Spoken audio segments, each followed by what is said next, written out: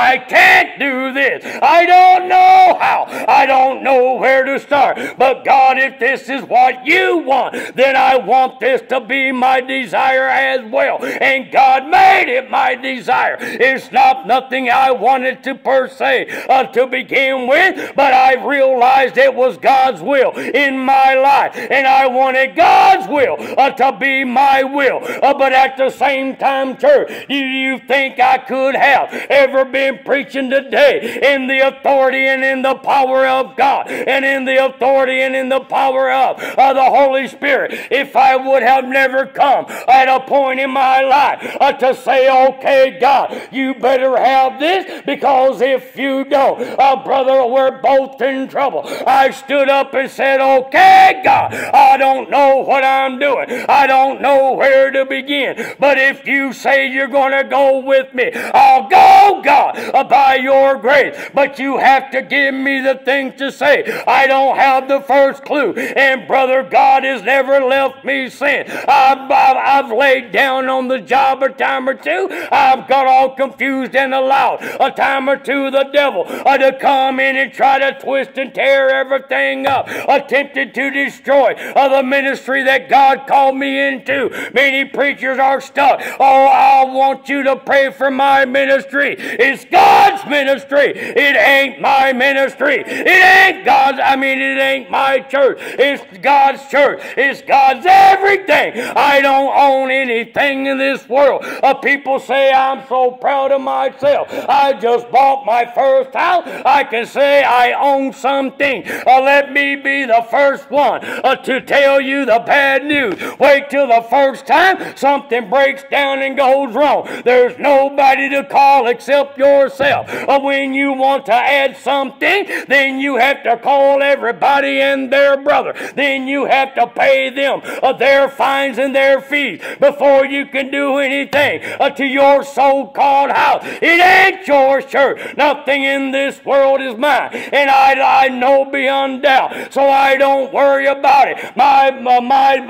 This world is not my home. I'm just a passing by. But I'll tell you one thing. My treasures are all laid up in far beyond that beautiful sky. Far beyond the sky I see. Far beyond the outer space I can't see. Far beyond the Milky Way. And brother, above everything, there is called the third heaven. Brother, that's where my place is. That's what I'm waiting on. Many people want to go to heaven and they're ready to go. Oh, but do you want to go today? Absolutely not. Nobody seems to want to go when it push come to shove. But I'll tell you something, church. We don't know the hour. We don't know the second that our life, that the Spirit of God is going to be taken out of our body. It came from Him, not the devil, so it will indeed go back to Him for judgment. The devil gave you nothing, especially life, so the devil can't take it. Brother, God is above all things. God is overseeing all things. When death is allowed to come, that's because your time is up in this walkway of life. But do you trust God while you're in this walkway of life? 2 people out of 12 showed their trust in God. I was going to read at 26. They came to Moses and to Aaron, Numbers 23, and to all the congregation of the children of Israel into the wilderness of Paran and Kadesh, and brought back word unto them, and unto all the congregation he showed them the fruit of the land. And they told him and said, we came unto the land whither thou sendest us, and surely it floweth with milk and honey, and this is the fruit of it. Nevertheless, the people be strong that dwell in the land, and the cities are walled. Verse 28, very great. And moreover, we saw the children of Anak there. The Amalekites dwell in the land of the south, and the Hittites and the Jebusites and the Amorites dwell in the mountains, and the Canaanites dwell by the sea and by the coast of Jordan. And Caleb stilled the people before Moses and said, the other 10, they've got everybody in an uproar. But here comes Caleb. Hey, wait a minute. They're not telling you the truth. Caleb says, stilled the people before Moses and said, let us go up at once and possess it, for we are able to overcome it. But you can continue to read. The men, they were scared. What is it? What happens in this walkway of life that terrifies you? I'll tell you one thing that has taken place in my life that terrified me and caused me to literally tremble, even though I still knew God Almighty as my Savior. And that was when my son was laying in the hospital and he wouldn't come out of this seizure activity. Everything was all over. Nothing in the world I could do except pray. I couldn't speak to him because he couldn't talk. I couldn't do anything to help him. And my dad came down and reassured me and reminded me that, brother, he's in the hand of an almighty God. You are a child of God. That's where my peace came in. Thank you, Lord, for sending a messenger to remind me that I don't have these things to worry about. I don't have to fear these things. The good Lord gave me that boy. If he's ready to take him, the good Lord giveth, the good Lord taketh away. Blessed be the name of the Lord. I'll be able to go and see him again. But he's with us today. Thank God. And that's years, about, 15 years ago, maybe something like that. The prayers of the righteous, all we have to do is remember what Moses did. When God, you imagine the whole congregation there before the Red Sea party. Everybody's in an uproar. They're coming at us. What are we going to do, Moses? God's not going to do anything. Everybody's in an uproar. Nobody knows what to do, what to say, what to turn to. And they've lost. They have no faith. It's becoming clear now. They have no trust. It's becoming evident now. Many people say, but when push comes to shove, they're so far from the truth of what they say. Oh, God, and that's why I want no one to come to me that does not attend the house of God and say to me, I'll die for the Lord. I'll go to jail for the Word of God if that's what I have to do. You're a bald-faced liar, and you're lying to yourself when you won't even come to the house of God for His Word. I'll tell you that right now. Somebody's lying. Somebody's lying. But a lot of people are in that position. They'll do anything to let them talk. But when it comes to doing, oh no, change their mind. Change their mind. I don't know how many people are just like the Israelites. Get out away from everybody that they know. Get away from church. And buddy, here comes the whole truth now. Lord have mercy. Whole different lifestyle altogether. Well, I'm that way in church. I make mistakes. God forgives me. I do make mistakes. God will indeed forgive me. But there's a loophole in that one. I am not in any circumstances allowed by God Himself to go out and do something. God bring it to my attention. I repent of it. God will forgive me. That's good. But if I go out and do this again and again, I am doing exactly what Jesus Christ told this woman to not do again. The adulteress. Go and sin no more. Go and sin no more. Are you complaining and crying the blues when things are not going your way? I don't understand it, Brother Millard. I don't either. It's not my job to have to understand it. It's my job to trust in the Word of God, to trust in the hand of God, to trust in the voice that comes from God. You go, I will go with you, and be assured of this. You be of good courage. I will not leave you. I will not forsake you. I will go with you all of the way. When you go through the fire, brother, you shall not be burned. The book of Isaiah 43, 3rd chapter. If I mistake not, when you go through the flood, they will not overcome you. Brother, I'm either going to believe that or I'm going to leave it alone and do what I want when things are going good. Brother, it's a whole lot easier, I will admit, to get up and be able to preach so freely the Word of God. But when the devil's on a rampage, which is an everyday thing, and brother and everybody and their brother, it seems, wants to forsake the Lord's house, which is again every day, it seems. How come the preacher can be there even when nobody else is? Because like I said over and over again, it don't matter how the preacher man feels.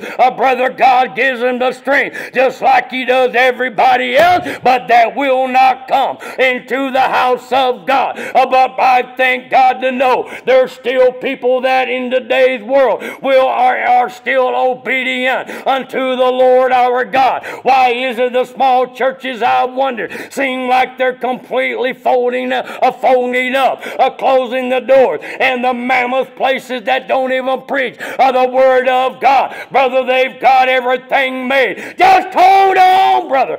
Just hold on, sister, in the Lord. They may have everything in this life, but in the life to come, it's our turn. Brother, and nobody can take away the promised land that God ultimately told you and I that our names are written in. If our names are written down in the Lamb's book of life, brother, that new heaven that descended out of heaven, the new heaven and the new earth, John seen coming down, theirs is their promised land right there. No man's going to take it. No man's going to get yours. Nobody's going to come over and tell me I can't have mine. I don't have to worry about no fines. I don't have to pay anybody anything. Don't have to call nobody up. Won't have to pray on nobody's behalf. All of that, it will be forgotten, to be remembered no more. No tears in heaven, because God, if that's what it takes, He'll see to it by wiping our eyes Himself. We won't have to worry about it, church. But while we are in this life, the trust issue and the faith issue guarantee you this beyond doubt. Every single day of your life, if not every day almost, it will come to you. Where is your trust at? Are you rooted in God's Word? Are you grounded in the blood of Jesus Christ? Have you been washed and set aside? Have you been made whole? If the Son of Man sets you free, you shall be free indeed. Free of everything that the world can throw on you. The politicians, you know it just as well as I do, and everybody else in the world in power. They are real heavy. They are real fast, and do it so easily to lay down the laws that they themselves make themselves above every law they bring out to you and I, and they put burdens upon you and I. We have to pay for everything that goes on in this world. Brother, is taxes this and taxes that. I know, church, everybody will know there's no getting out of it. Oh, but I don't worry about all of that. If I have it to pay, by God's grace, I'll pay it. If I don't have it to pay, God will either give it to me or to take care of it, or I'm afraid it'll get turned off. There's no thing I'm going to worry about, because it's out of my control. There was once upon a time, it was so much easier in this old walkway of life. Money, brother, came and we spend it, and we didn't throw it away, but after the bills were all paid, we still had more to do this with and to get the food with and to do these things. Oh, but today, it's everything we can do just to see that the bills are paid. But don't you think mercy's going to be given unto you in this whole world? There ain't no mercy. Everything is according to the plans of certain people that's coming on down the line. And brother, let me assure you of this. There's nobody in this whole walkway of life in no kind of power that has your best interest at hand. I don't care what their name is. Oh, but God Almighty, He and He alone, praise God, has your best interest at hand, and He has my best interest at hand to give you and I an expected end. What kind of end do you expect if you're going to serve God? I expect one without sin. I expect one with streets of gold, walls of jasper, water as clear as crystal. I expect one where there's no want for anything. God is going to give me that expected end. He's going. My faith that I have in God will end in sight. I will see the God that I worship. I will be with the one that I worship. Lord, if you don't come soon, how many people's been there? I don't know how much more I can take. I've been there. I don't know, Lord, how much more your people can take, because your people seem to be falling away for the most part. Your people, just like from the beginning to the end of the Bible, we are continue to be stiff-necked. We continue to be hard-hearted. We continue to be hard-headed. We continue to be stubborn. We continue to, when the preacher goes, when the people you send go, that we still do not listen. You know this. And you continue to send us because of his long suffering.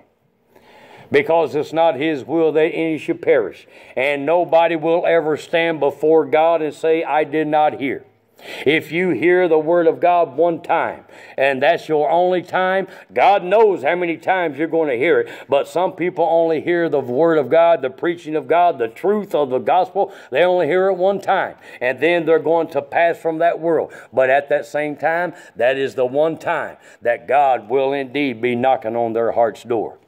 Because God will draw them into his bosom if they will let him. God will knock upon their door and say, come unto me, you know you need to. I am the answer to everything. I will give you rest when you can't find any. He and he alone is the answer.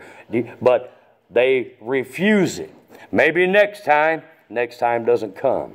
But they won't stand before God and say, I didn't hear, I didn't know. Oh, God will be able to say to everyone, oh man, thou art inexcusable. Depart from me, I never knew you. No ifs, no ands, no buts.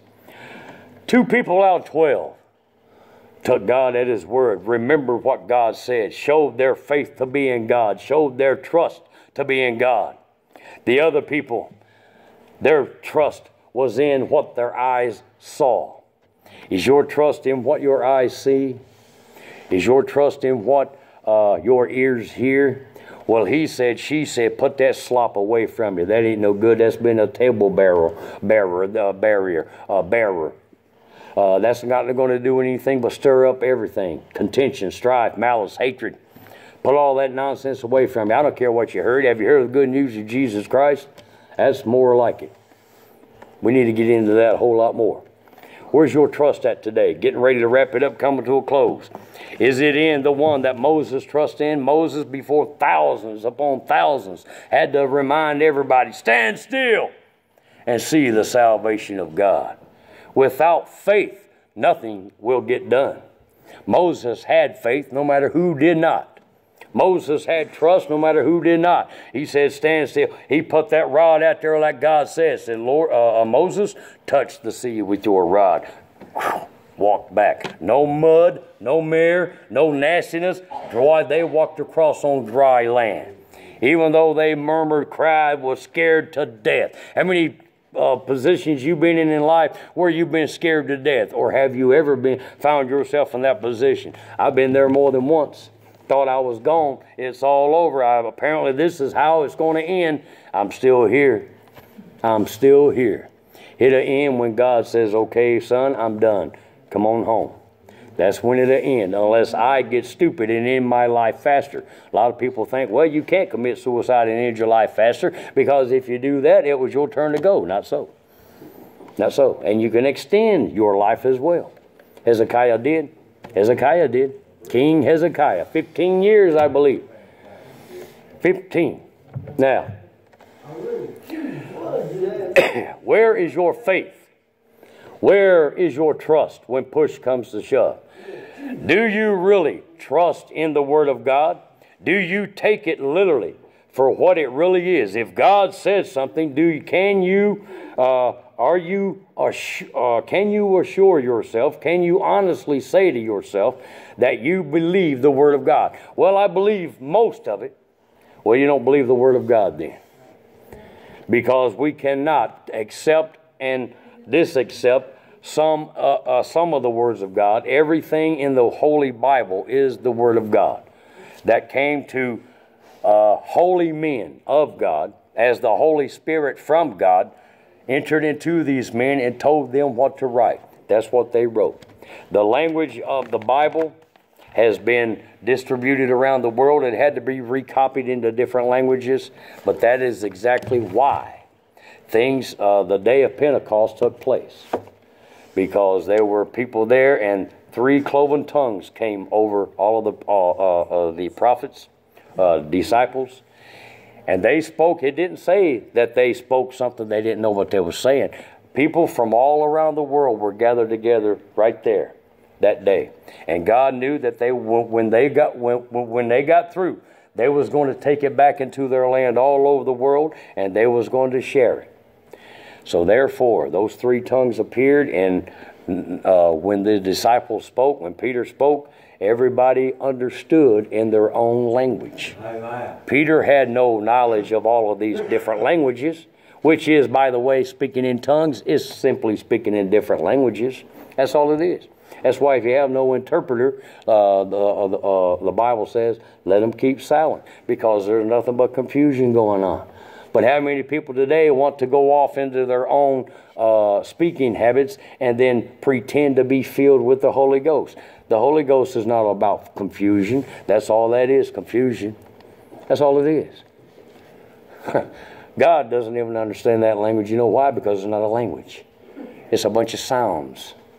It's a bunch of sounds, making self look good, lifting self up. Don't get into that stuff. Church, if something that you do does not lift up God, let it go. Let it go. Pastors, I don't know how many places, lift up the pastors, got them on pedestals. There's only one thing that pastor can do that's been set up on a pedestal by the congregation. All they can do is fall off. That's all they can do is fall. Put God up on that pedestal. You trust the Lord your God with all of your heart, mind, strength, and soul. No matter what comes your way, no matter what you're allowed to hear, no matter what the devil puts before you that causes your eyes to see, you trust the Lord your God as we stand.